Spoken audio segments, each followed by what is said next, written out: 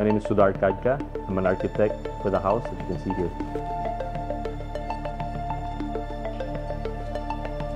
Design is important because it does have the capacity to elevate our experience.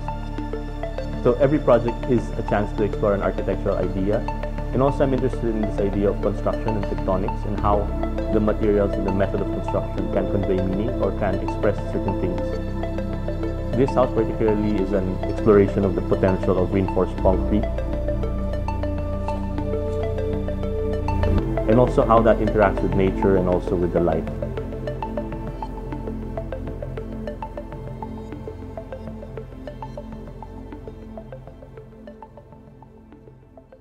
I'm Agnes. I'm in a real estate broker. After residing for 32 years in my former home, I decided to construct my retirement home. This is a small lot, only 176 square meters, but my architect Sudar, was able to build a very nice house that could accommodate my family. My first requirement to Sudar was to build a house that could withstand an earthquake since we are located close to the fault line.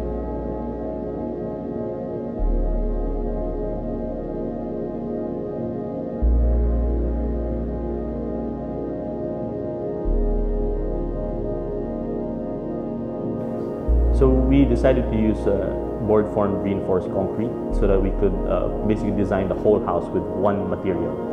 Effectively, the house is seen as a series of two tubes coming from the ground all the way up to the third floor. So the house is structured with this idea in mind, so that these two reinforced concrete tubes, and it's connected by a bridge system to create connections between the different spaces and also create a large double volume in the center of the house. The primary thing that I wanted to achieve here was to create that feeling of space and openness, and also a space for the family to come and get together. And I think that's what they've said also that is happening with at least these spaces that we have on the ground floor as well as on the third.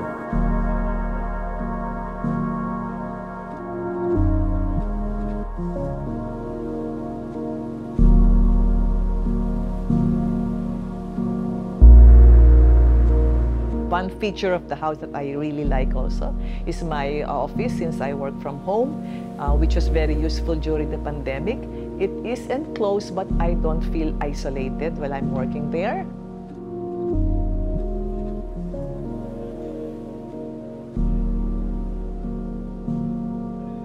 I can connect to my family members and to the help without getting out of the office.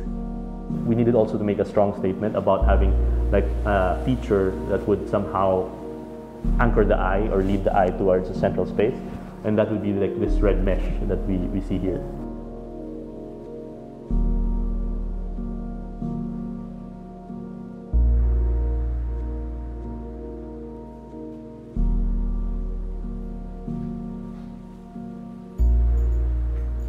The concrete really serves as a blank canvas in a way for light to happen, for materials to happen, and for the interactions between these elements to really shine through.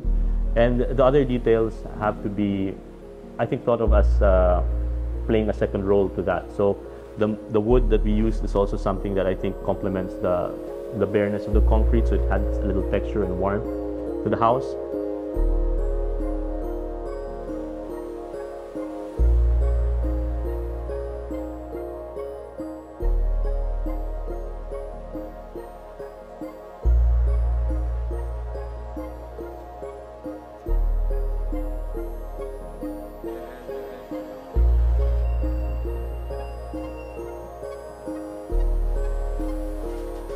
One thing I like about this lot is also that on all sides, on the right, on the left, and in front, there are open spaces that will not obstruct the view of the trees and the greens all around us. Sudar made sure that we have lots of windows, and even our main door is made of glass instead of wood. So I noticed that at different times of the day or the month, the light that filters through these windows and sliding glass doors, there's an interplay of this light that it's like a work of art that I enjoy watching different times of the day. There's a lot of art here around the house also, you can see. So one is by the architect and artist Michaela Benedicto. It's a play on this reflectivity and also trying to bring more of the outside in, and I think it does it quite well by reflecting the light and the greens that are around the house, and it brings it into the house as well. Making an imprint on the concrete allows us to reveal the nature of the material itself, whereas we are able to, you know, form it with these palochina wood board forms on the side, on the walls. That calls to mind the process of its creation by putting it there, and then when you open up the concrete, then it has this texture that's embedded within it. Same idea goes with the idea of the ceiling. We wanted to add a material there that had a character also and a warmth and a texture to it. So it was the banig.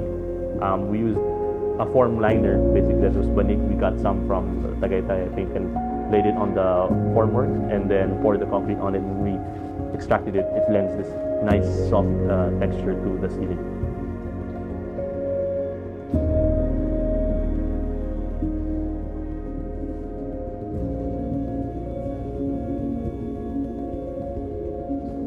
A lot of it has to do with making a framework, you know, a very bare framework so that the family or the people can inhabit it in their own way. So a lot of it is about creating a strong framework, and then a lot of it is also about creating the space for people